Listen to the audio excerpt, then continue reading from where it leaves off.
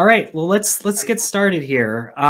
So our next session, this is our second session of our meeting, and I'm going to move my notes up here so I can actually read them without looking sideways. Our next presentation is by Wanda Rosinski, and the title is Sharing the Joy of Music, a Music Cataloger's Guide to Training Library Staff with Limited Music Expertise. And I'll read her bio.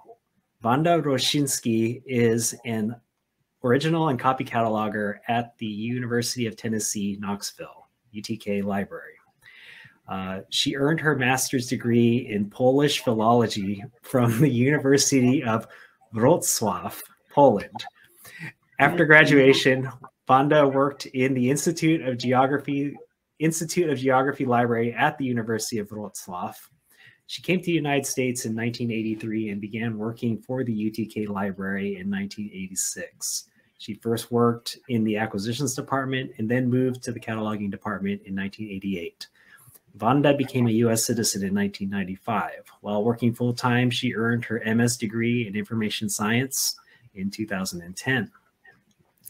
Wanda's specialty, besides catalog music, is in Slavic and French language materials, batch loading of electronic resources, and cataloging monographic ebooks. Wanda is also a NACO cataloger for the NACO Tennessee Funnel. She creates authority records for personal and corporate names.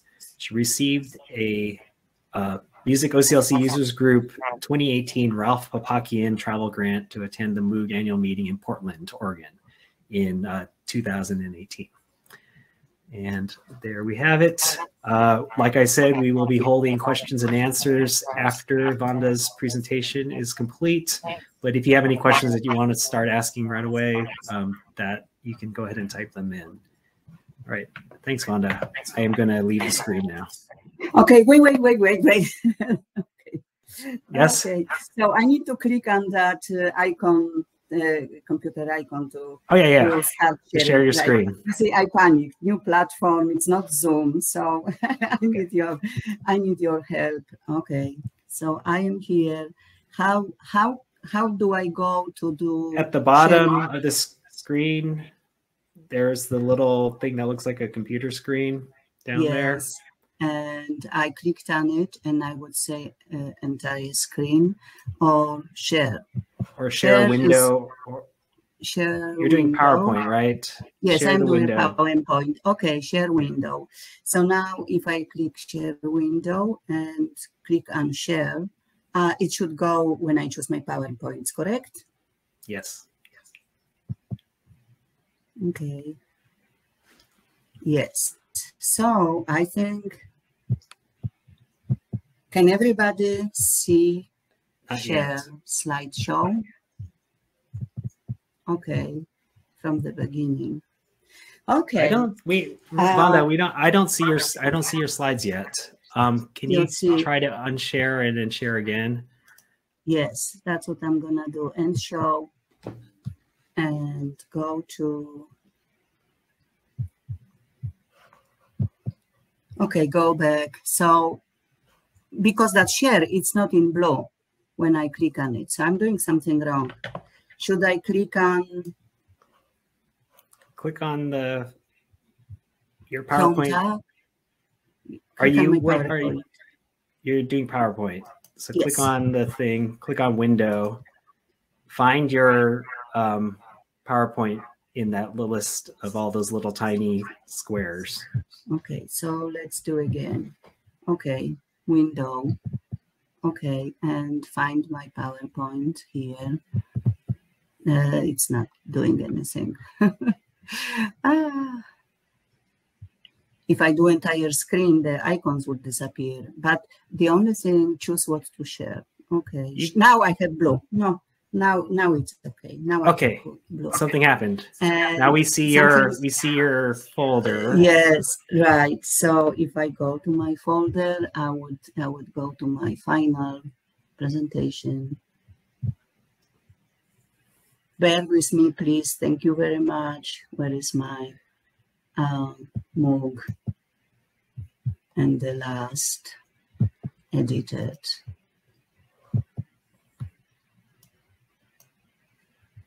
Yes, this. Okay. Oh, it wasn't open yet.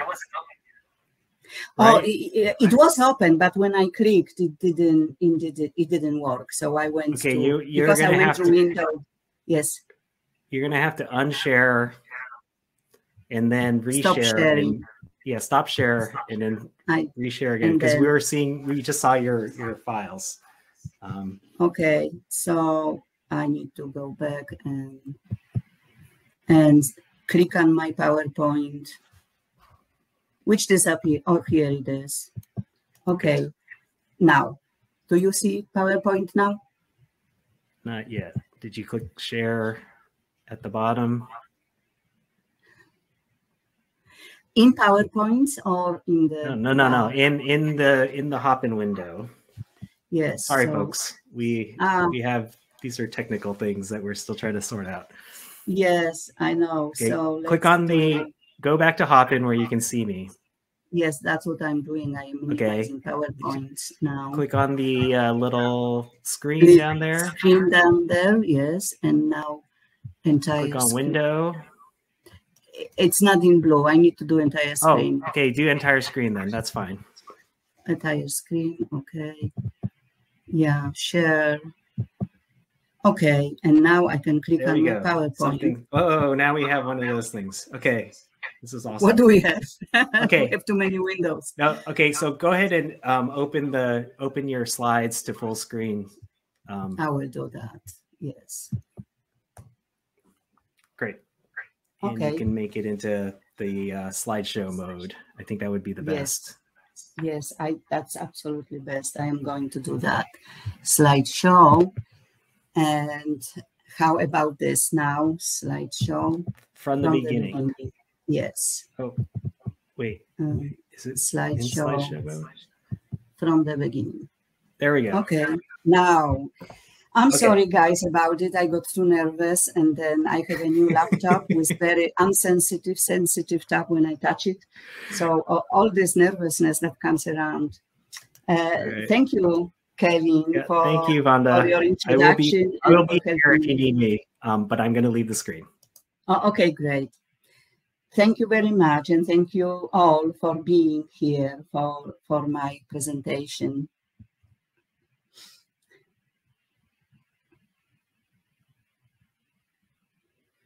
So the first slide here, the title you already have, it's based on my training. I was asked by my colleagues from acquisitions and interlibrary services to help them learn and be more aware when they work with music materials. So based on that training that I have conducted twice, the first time in 2019, pre-pandemic, when everyone was present, it was in-person training, and we had a lot of people coming in. I had physical examples of music scores and variety of music formats. So this year, just a week ago, I was asked again, because we have new employees, to do the same training. And I thought maybe share my experiences and what I am doing in helping other non-music oriented people or non-music trained people when they deal with music cataloging. So why does do the training for that? Many academic libraries are unable to commit a full roster of library staff to handle multiple workflows required by a music library, including ordering, procurement, cataloging, and processing of music materials. Oftentimes, librarians must rely on support from library staff in other departments, who may have little to no music expertise. With such shortness of music expertise, how can we improve a workflow of music materials from acquisitions to the end user? I conducted a training session for acquisitions and interlibrary borrowing and lending staff on different formats of music scores and how to evaluate their catalog records. The session included examples of different types of scores and their catalog records in Mark 21 format. The goal of this training was to improve acquisitions and interlibrary services staff ability to place orders for the correct types of music scores and other related materials, and to evaluate the materials and receipts to match with the order records. Overall, the increased knowledge can save staff time and increase efficiency of the workflow from ordering to providing the end user with a requested item. So who needs the training? Actually, I think all library staff and library system staff that deal with music materials will benefit, but usually catalogers need more specialized training. While in reference services of a mid-large academic library within a large university system, we have centralized operations, including acquisitions, cataloging, processing, interlibrary lending and borrowing, and systems. That training is very useful for exposing and showing people the language, which is challenging also, the language of music vocabulary. So who needs the training? It was already there. We also have system limitations.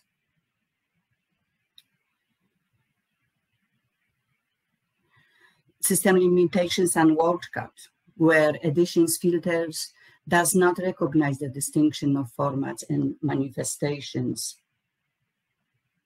And interlibrary lending and borrowing platforms also do not distinguish manifestations or formats correctly. Like I will show the example of UTK interlibrary borrowing and lending service form. Discovery tools have replaced traditional catalogs and lack in the ability to apply filters and provide the granularity that is needed.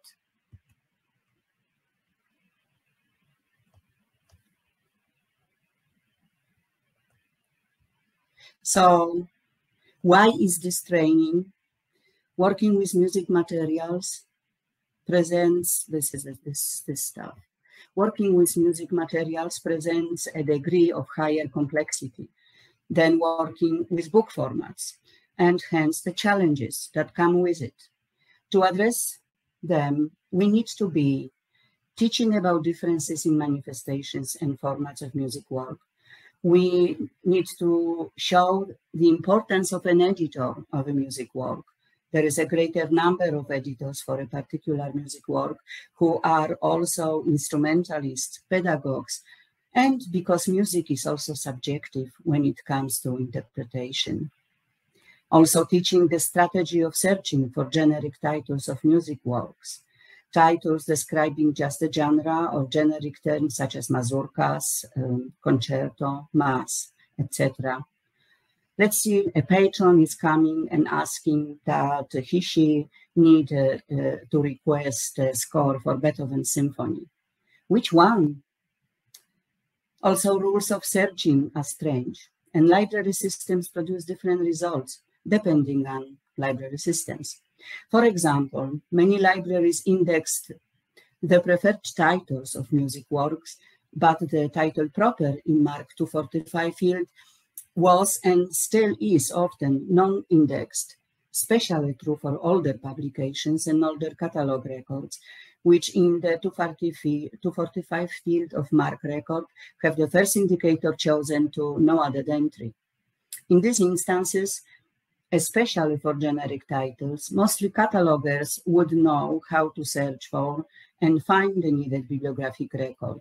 They know, for example, to search for a string quartet using plural form and apply filters accordingly needed and limitations and so on. There are also challenges searching for distinctive titles, especially for non-English languages titles, and dealing with search results that provide many bibliographic records also for non-English languages of cataloging, records describing the same manifestation, same edition, and so on. It does not help that there are so many records for the same manifestation, many of which are encoding cataloging level M for machine derived, confusing further staff searching for a matching bibliographic record. So we also encounter, that was my fault, sorry. We also encounter system limitations where WorldCat doesn't distinguish formats and manifestations. And I already said about interlibrary lending and about discovery tools lacking on granularity. So what happens if we do nothing? We may continue to see many challenges and pitfalls, like in these real-life examples I will show. On this slide, for example, an interested user wanted the concerto score version for 2 pianos, but we ordered the full conductor's score. Realizing the mistake soon after, we ordered the other score, and now our library owns both editions. I showed and highlighted also here on the slide borrowed from my training for conducted last week, the information provided by the publisher, which is highlighted here and in yellow, and which is in French language, when the different description between these two editions, where the conductor's score is of much larger size and with so many more pages. And also there is a differences in the titles. The first record of French language of cataloging available at the time of placing order clearly says in French, réduction pour de 2 pianos. Therefore, this is a reduction for 2 pianos. Therefore, acquisitions people need training. Vanda, this is Kevin. Yes. Yes. Can you do one favor for us? Can you click on the bottom of your screen? It says there's a sharing button. Yes. Can you click the hide link on there and make it go away? It's covering some of your slides, so we had a request. Okay, yeah. It says stop sharing and it says hide. I did that. Oh, no. You clicked on. I click on something wrong? Right above that. Do you see it? It says hide. There we go. Perfect. Thank you. Thank you. Thanks. Yeah, I was annoyed about that, but I didn't know what to do about it. Okay. Yes. Thank you. Okay. Sorry for the interruption. No problem. Yeah. So okay. So the challenges that we did say, that slide was about the information provided from the Canadian French publisher, and it was all in French, and it was confusing what to order. So new employees in acquisitions department are often confused and come to me asking for help in searching for bibliographic records in OCLC connection. What are all these barcodes, UPC, ISMN, EAN, numbers, and publishers' vendors' websites? In this example, a colleague was copying and pasting the barcode number from a publisher's site into OCLC connection and search for it in indexed ISBN numbers. This search didn't bring any results because the barcode wasn't the ISBN barcode number. Therefore, acquisitions people need training about unique identifiers of music scores and how to search for them in connection. I am also frequently asked for help in searching for the bibliographic records when publisher provides limited information, searching with generic titles, names of composers in non-English or not known preferred name form. On this slide, I want to acknowledge that this slide and next slide are courtesy of my dear colleague and music librarian in UTK School Music of Library, Natalie Christoph. These two slides are examples of her unpublished bibliographic instruction course. The bibliographic instruction is provided for students in music school, but there are valuable examples and instructions that would also benefit all staff dealing with music materials.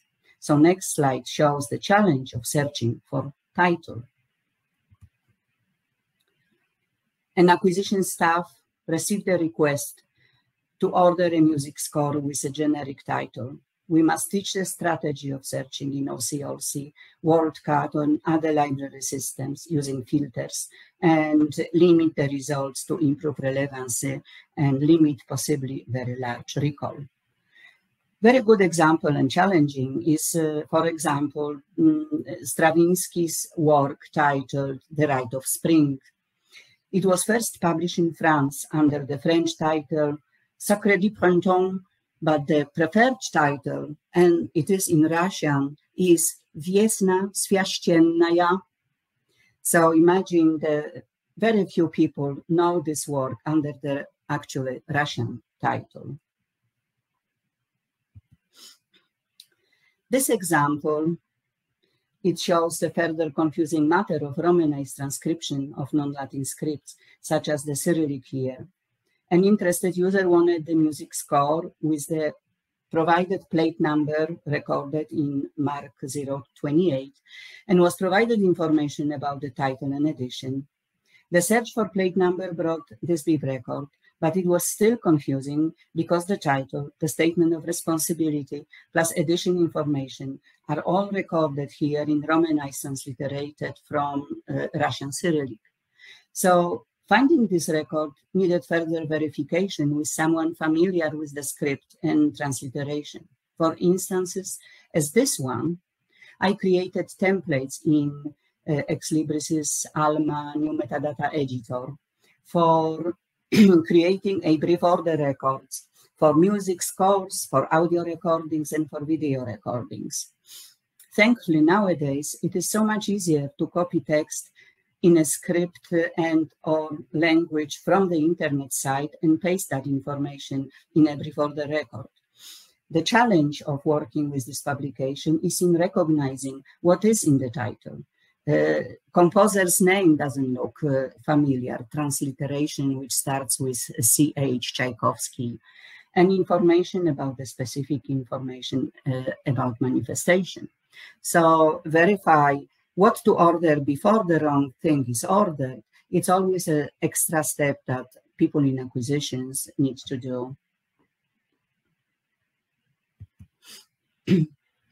Another challenges are limitations on discovery platform, for example, of Ex Libris Primo VE. A user saw a call number for a high voice score by chance in Primo VE in a browse search for LC call number and was interested in ordering edition for low voice. Results of this search indicated that library owns only edition for high voice. The other two LC call numbers, one for medium voice and the other for low voice, are not displayed here. And that's the second music work titled Wir Lieder Opus 27 by Richard Strauss, and the call number with the signifier that this edition is for high voice. But our library owns all three editions. Displayed on this slide are results of searching with the LC call number in Alma's new metadata editor browse shelf listing. Clearly, we can see all three call numbers indicating the voice ranges, high, medium, and low voice. Voice range terms, in addition to that, in the bibliographic description, are transcribed in German language in a text in Mark 250 field, where for high voice it's viel hochte Singstimme, and for the medium voice, viel mittlere Singstimme. So we have these limitations that are challenging for people who are not trained like music catalogers are. Searching in bibliographic record in WordCat is helpful, but also it may be confusing. So when all collated formats are there in one place, when by mistake order music score instead of electronic version instead of print publication, or audio recording instead of printed music. And the aim of this training was to let people be aware about unique attributes of music materials, staff to be aware about importance of description and detailed description, importance about recorded instruments and voices, about being aware about whether the work was composed or arranged, and whether it's for piano solo or violin solo without accompaniment or with accompaniment. All this detailed focus recorded information is crucial in identifying records to use for ordering the material for local libraries. We have also some pitfalls and challenges that people in processing encounter. A user needed to borrow music parts for performance. We have a procedure for putting parts in pocket. Preservation processing staff pen-bands softcover scores and puts pocket for parts. So parts sheet music can be removed to be able to be put on a music stand. User, however, received parts all bound together. Well, parts were sent back to preservation processing department for separating them back. The mistake was corrected, but the lost time of waiting for the parts by the user and the cost of redoing the pen banding could have been avoided. So this is a real example how library systems sometimes failed us. This is a screenshot of the UTK interlibrary lending and borrowing form. And in the bottom here, there is a question: will you accept an alternate edition of this item? And most of the times, this is preset as yes, or people not knowing exactly may manually say yes, or interlibrary services may click it as yes. So in this scenario, an intention was to order print score, vocal score for the opera, but we received an audio recording instead. Here on this slide are two examples of the results for the same search done in WorldCat and another in Stanford Library Search Works catalog. A search using keyword search, and I just put Beethoven piano concerto score, where results were also limited only for music scores. Stanford Library System displayed records with facets to choose from 29 genre terms for this search results, while WorldCat limited search blue checked boxes on top provides the choice for downloadable music score and for manuscript music scores. But the results also include records for other formats such as LPs, books, DVDs, mixing all formats and especially not distinguishing yet between genre. Therefore, staff in library systems need the training, and although systems are constantly improving, we have a long journey to provide more granularity, distinguishing between manifestation, formats, and editions especially. So I just got next screen. So what are the pitfalls if we do nothing? Ordering rock music score takes time to reorder and purchase, makes a decision whether vendor or publisher takes mistaken order back, or we forced to keep it or wants to keep it. The workflow of ordering and receiving is disrupted, and extra time is needed to solve the problem.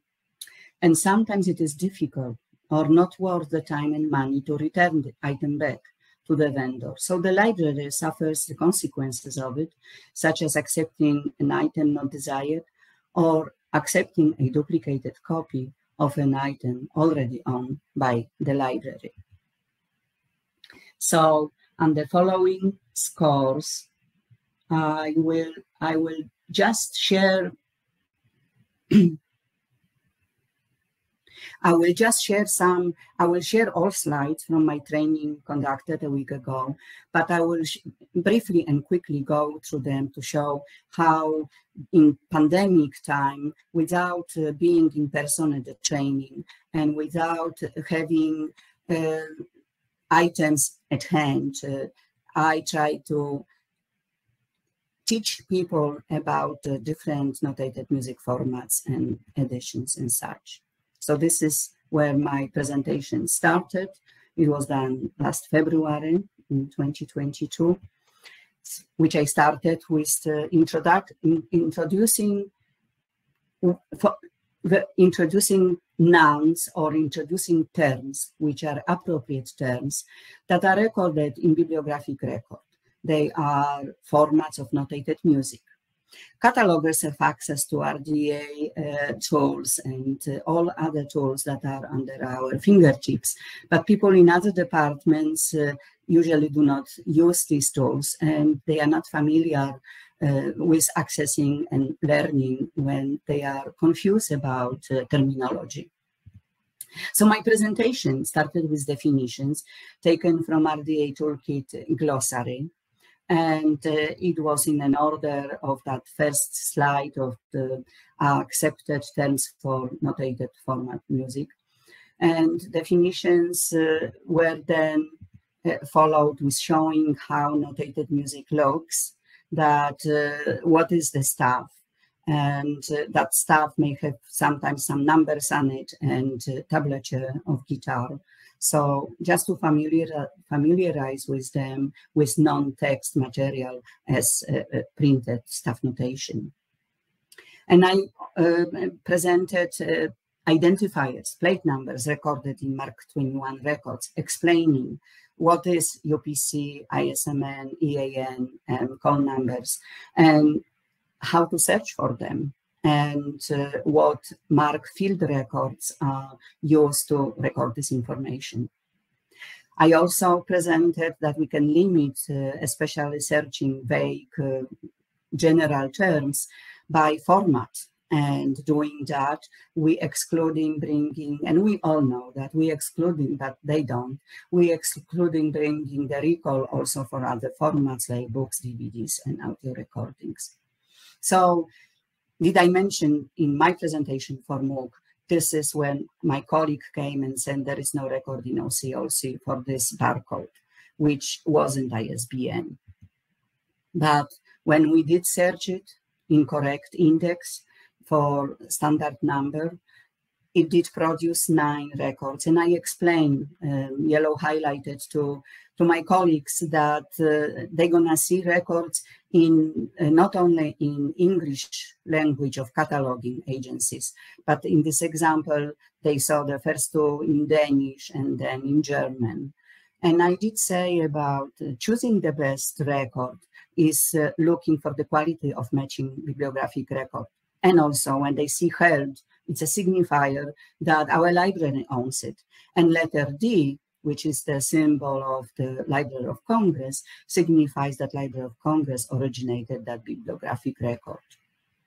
We can further teach them about the strategy, how to search for plate number or publisher number. In the first strategy, they can use command line search if they know how to use commands, but it's very easy now to just from pull down menu, choose publisher number and search for the same plate number MM304 as a second strategy. Both strategies bring the same results, no difference.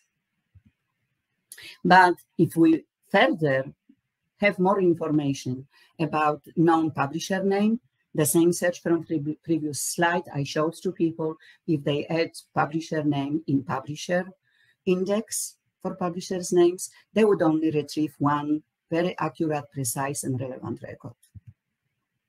I also introduced, and my intention is to introduce them about the challenges of languages, of barriers, of language barriers, where addition statements are not only English language, but they are also in Russian, German, French, etc. So this vocabulary from Yale University Library, I love the website too, and introducing them what they can see in the MARC 250 field and signifying this is an addition. And if we are interested in Izdanie Pierwoje Klavier, which means the first edition for piano, we should be ordering that.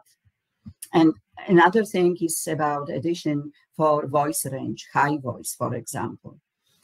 It's not always showing in bibliographic record. So I explain that if it's a part of the title, grammatically linked to a title or subtitle, it will not necessarily be recorded in 250 mark field, but only in 245.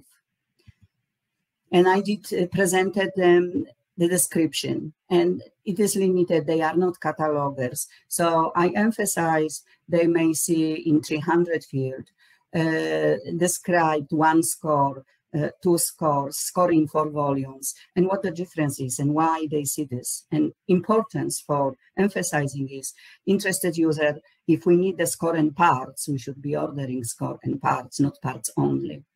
And then if we ordering a performance score, and the subfield V in subject heading, that may be confusing for non-catalogers, is saying 2 piano scores. So why in one 300 we have written 2 scores, and in the other 300 down the last example, it's 1 score, which I explained that we do have the concertos for 2 pianos, and performing from 1 score when concerto is for 2 pianos would be impossible. So even if we receive an order 1 score, we need to reorder the other one to have 2 copies. And then second subject heading is concertos piano, which means it's just for 1 instrument, solo, piano. And then the piano scores means that it's reduced to the all orchestral part in 1 staff notated in music. And then I went into the examples that I had physical examples of in 2019, when I did screenshots of cover and try to, whenever I had a room for, put also the definitions of it, an example of the title into 45, into 60 or to 64, publisher information, date, copyright, what have you, and 300 description, physical description. So we went on with in the order of the terms for notated music from the first slide, when I introduced choral music, and it may be choral music, but it's also a study score. And what is the chorus score?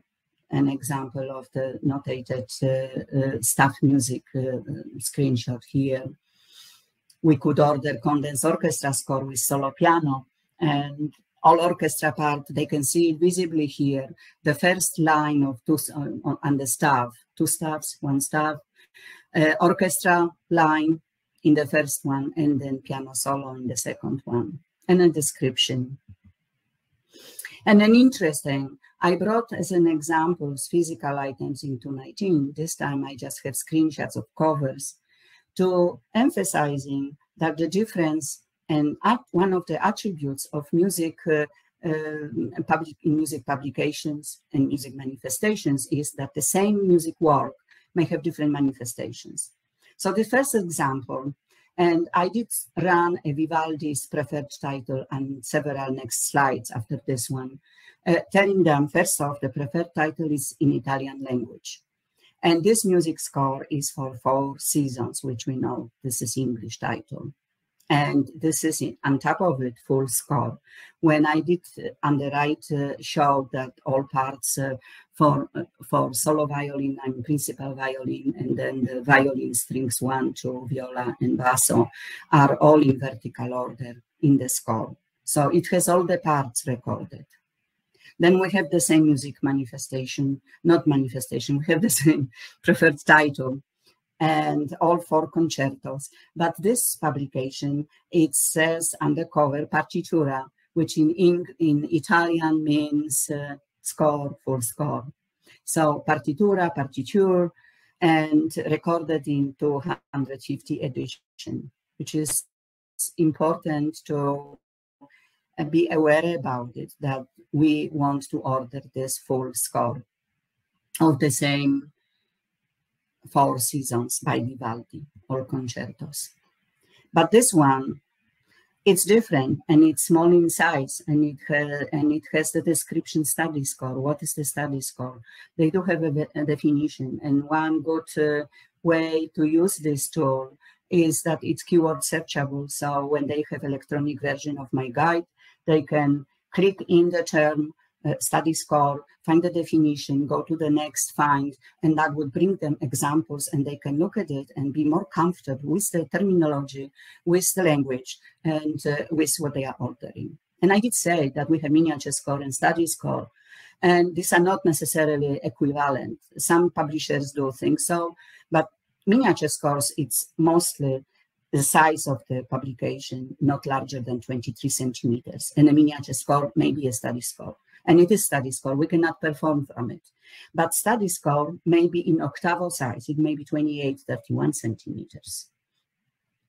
And the same music work of Vivaldi, 4 Seasons, and here we ordered only parts. And definition of a part, an example of violin part, an example of notated music for the first violin, only 1 staff lines for all the music transcribed in here. And in the description, 5 parts. So it's not 1 score plus 5 parts. Another example of study score that I did show, 19 centimeters. This one shows the whole orchestration and the piano solo in the lowest staff in the notated music. And the full score doesn't mean it's a large work, it's a big work or big volume, and it has a lot of parts. So I did show them just a work for a string trio and showed them the screenshot of the of the cover, and then the first page of notated music for full score, and then these 3 parts that are all loose, and they will be put in pocket, and each part has always a written information what instrument this individual part is going to be needed for: violin, viola, and cello, plus in a description. And it's important to pay attention for them is to look at it and say, we were ordering 1 score plus 3 parts. So we cannot be missing these 3 parts when items that we've ordered arrived. And these challenges show about dealing and having barriers with French language. And I already did show in my MOOC presentation, these are the screenshots from the ALMA brief displaying 2 order records here. And 1 order is for the, by mistake, ordered conductor score, and the other is one for the reduction for 2 pianos. And I did show them for MOOC previously, the same slide that it's here, and emphasizing that conductor score, we almost never, I don't think we ordering for our library. Conductor score is of very large size. And we have Knoxville Symphony Orchestra that has all conductor score and all these parts for performing. But for music score in our library, we are focusing very often on solo part with piano accompaniment, reduced size, orchestra size, or chamber music, especially for performance. So an example of other quatrième, the 4th concerto score reduction for 2 pianos. Original work was for piano and orchestra, but this one, an example of notated music, it has only 2 staffs and not the all orchestration in vertical order that it's so full on the page. And we come to show this earlier mentioned edition for high voice and piano. That mainly I try to explain the difference between vocal score and what's not being a vocal score, but also being careful about and watchful for all these terms that are important, that are different, and differentiate one edition from the other. And on this example, the part of the edition statement, low, signifies this is an edition for low voice. And it might be a catalogous judgment. It was decided that this is edition statement that belongs in 250, but in 245 we have only Ariete Oubliée for voice and piano. And then vocal score, and an example in West Side Story, everybody knows. So I did do a screenshot of the vocal score cover, or was that title page, and then an example of the aria sang by Tony, Something's Coming, and an example of the vocal part for Tony in first staff, and then in the second staff, accompaniment for piano. And out of curiosity, I have never worked with table book. I did show them, and I found the image and Googling for it, but the definition of it and what it is. And it's very interesting, actually. So ordering is also detail-oriented. And this is the bibliographic record. And I think I have these slides displayed. In bibliographic record, one describes one score and the other describes one score plus 5 parts. And what we have ordered, it was one score, 42 pages. What landed on my desk was one score plus 5 parts. So I needed to clarify whether we intended to order one score and 5 parts or full score. But what happened is I found out we already own in the library one score with 5 parts. So we duplicated the order of something that we already owned. So in conclusion, why does non-music library staff need basic music training? Staff in acquisitions and in the library services became familiar with music terms, with variety of formats of notated music and importance of editions, editors' names, paying detailed attention what the description of music works provides and what interested end user really wants. And what are the expected outcomes of it from my training in 2019? People who went through that training already improved the efficiency of the workflow from ordering, receiving to providing an end user with required item. And the last week training was the aim to retrain people from to be more familiar with the genre, with the jargon, with terminology, and with formats and editions, and also for especially for new hired employees. Provided training guide in electronic format is easy to use and navigate to see the examples that they would like to refer to. So resources used, and thank you. And if you have any questions, I can end my presentation. All right, Did I keep sharing? Thank you. I will remove the share just a second. Yes. Great. Okay. There we go. All right. Thanks, Fonda. That was, you know, no, that was great. I'm surprised that there's so much information that we as a trained music cataloger, you take for granted, and you think, oh, this is something that, you know, it's just, I know this. And then all of a sudden you have to teach it to someone who doesn't know anything about music, and it becomes this really overwhelming task, it seems like. So I'm really, I think it's really amazing what you've done. We have time for questions now.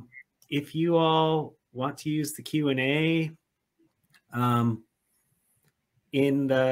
the right column, please enter some questions there. I don't see anything there yet. I'm just scanning the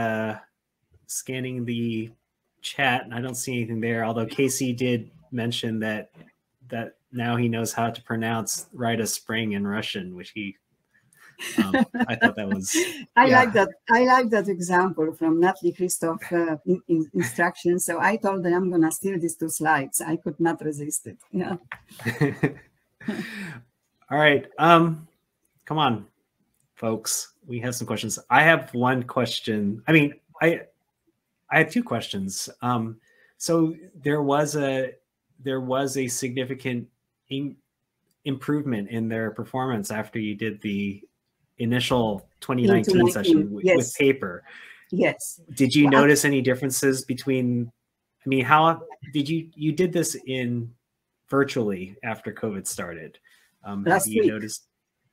Okay, so that was the first virtual version. This is the first virtual version just last week. So I did have received feedback of people really thanking me that they have this tool, this guide, that it's easy to use. And from my last training, from my experience from the training in 2019, which really I brought tons of physical items to share, and the screen was much larger, and I provided the full bibliographic description, highlighted important of Mark 21 fields for them to focus on and forget about subject analysis and all other stuff. I mean, they need to focus on important, really it's a jargon in music, and it's important terms that we're familiar with, but for them it's all new.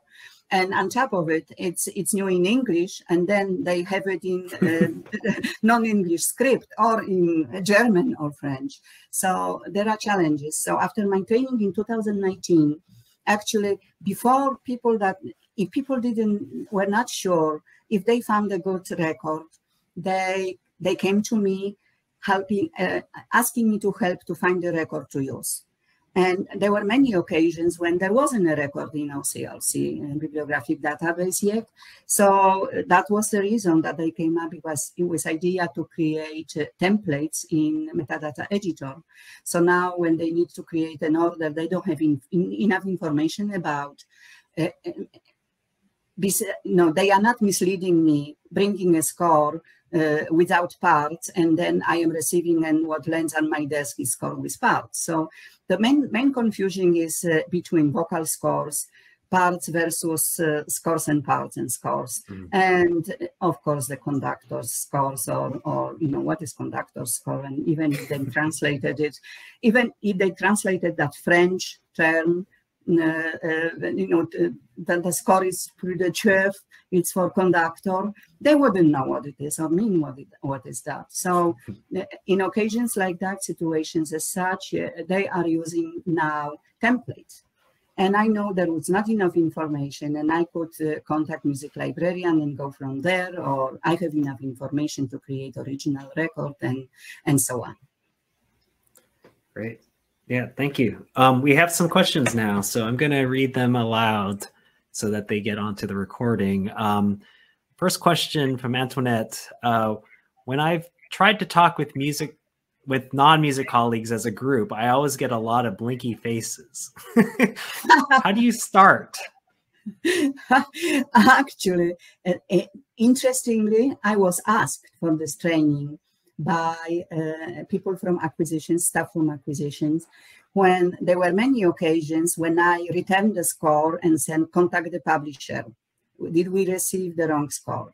Or I say, we didn't receive what we ordered. What did we really intended to order? So checking the order record, and actually it improved by me requesting by music subject librarians to provide information.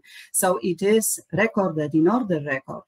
And since my training from 2019, when staff in acquisitions know that there's supposed to be score and parts, they put that information in order records. So I don't have to question if I receive only score, because I already know I have something is not going, you know, right there.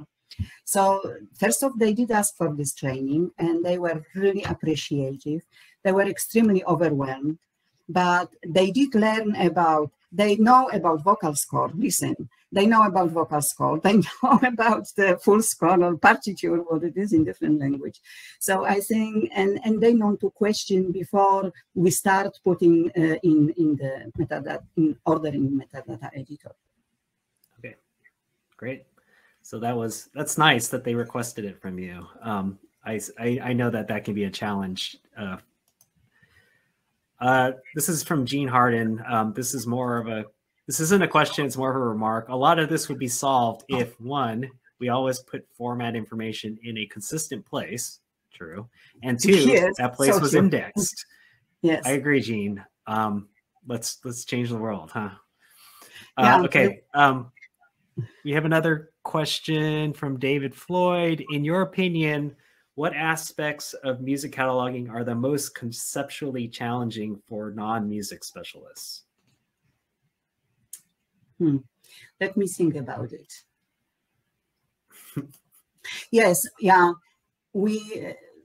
Conceptually, what is the most challenging? I think vague information, not enough information. So this is always challenging. Sometimes we need to write to the publisher. And there are new ways of notated music being published. So the most challenging for us now that we encounter is a composer, self-published music notated scores. And composers self-publish their music work, and they put on versatile page that accompanying audio recording on tape recording, accessible by this link, and you click on that link and it doesn't work. And then you're afraid you click on this link and it may work for just one person and only for a person who's cataloging like me. And what about other people? So we now are brainstorming about what to do this incoming mixture of electronic publications, what to do about them, how to access them if they are needed, where to have a storage for them. So this is a new realm that we start encountering, and this is the most challenging. But I think most challenging ever is not having enough information. So clarifying that information always takes time. Okay, thanks. Let me see.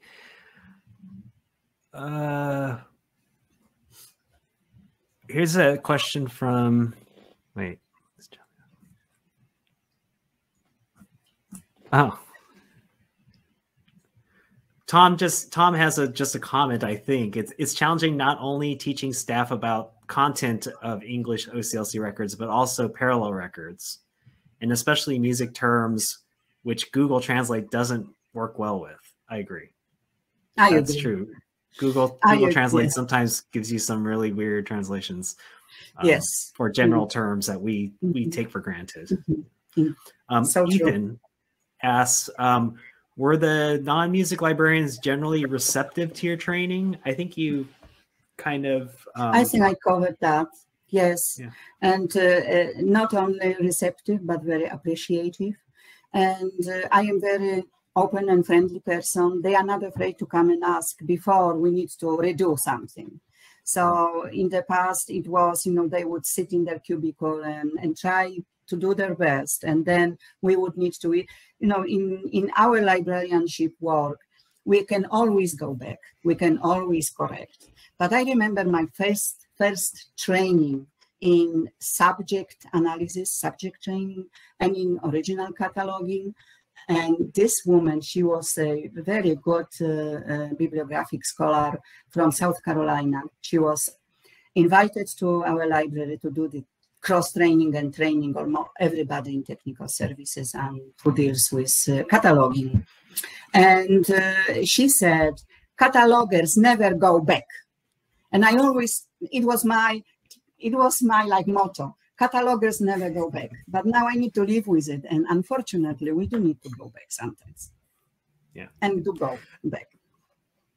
All right. And it looks like Peter has a comment, it looks like, and it makes a lot of sense. I've often found that when dealing with non-music staff in acquisitions, adding duplicates of the scores is a huge challenge. It's very difficult for someone without a music background to differentiate between a true duplicate and another manifestation of the same piece. It's a comment, but I think that's very true. Absolutely. Yes, it is. And we went all felt the consequences of that. Yeah. All right. Well, we're out of time. So thank you, Vanda. This was I hope that you be willing to share your slides with us at some point. I'm going to try to collect them. Okay. Yes. So yeah, absolutely. I will do that. Great. Thank you. Thank you. Bye, everybody. Thank you, Kevin, for helping me, especially in the beginning. You're welcome. All right. So let's, I will say now that we are in this section. I'm going to kick you off the screen, Vanda, if that's okay. Yes, please. Oh, yeah. Okay. I forgot to click leave. Sorry.